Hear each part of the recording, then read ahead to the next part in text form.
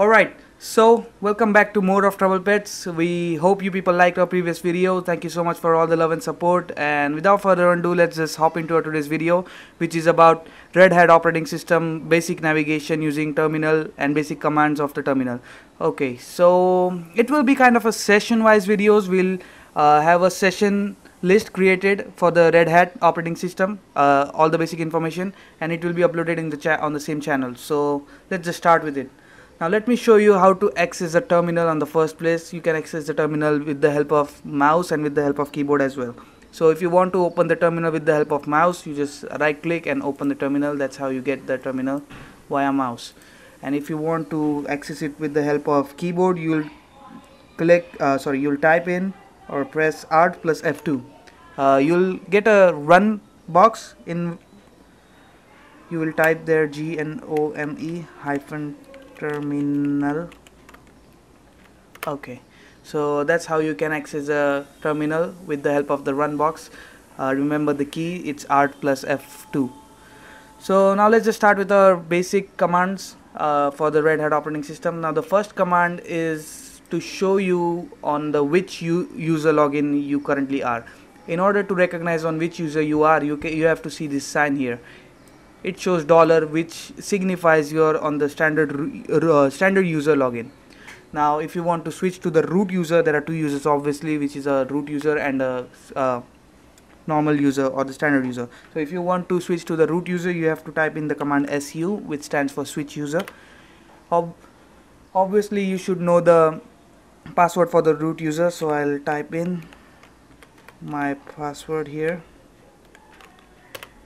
and there we go. The sign changes from $ to hashtag, which signifies that you're on the root login. If you want to switch back to the standard user, you have to type in su obviously, followed by the name of the standard user, which in this case is Meet, and we are back on the Meet standard user. So that was our first command. The second command will be the cd command. Now let me show you how cd command works. For that I have to go in some.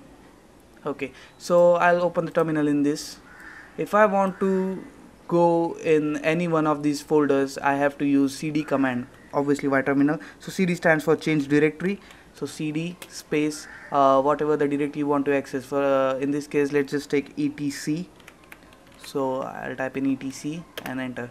So you can see here we have entered in the etc directory with the help of the cd command. Now if you want to get back on the previous command where we were, so you have to simply type in cd space ... and there we are back on the first place that we were in. So that's what a cd command is. The next command will be ls command, which stands for list command. It will show you whatever the things are available on the current directory that you are in. There are two extensions for the list command, which are ls -l, which will show you all the information about the directories. The information might be read, write, executable files and all that stuff. So this is what the ls-l command looks like.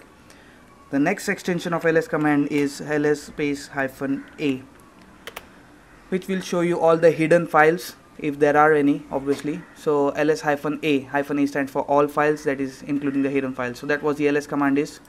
The next basic command is pwd, which stands for present working directory. So as you can see here, this thing is similar here. You can see it will show you your present working directory. The next command is uname command. Uname command has two extensions, that is -a and -r. Now let me show you what the -a is.